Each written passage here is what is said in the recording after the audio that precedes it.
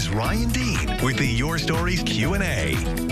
Construction in Cicero has us digging for answers for today's Q&A. So many of you reaching out to ask us this question. Sandy writes, what's being built off Route 31 just outside Bridgeport? This build is in the town of Cicero, right near the Onondaga-Madison County line. You can see the Welcome to Bridgeport sign from the property. Some of you are hearing it might be a farm-to-table restaurant.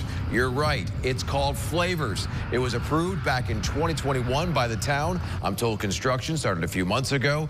As it was making its way through the planning process, the owner said farm to table with gardens right on site. She said a restaurant in Bridgeport is sorely needed. Some menu items mentioned: steaks, chops, burgers, pot roast, and chicken and biscuits. The owner said expect food like your mom used to make.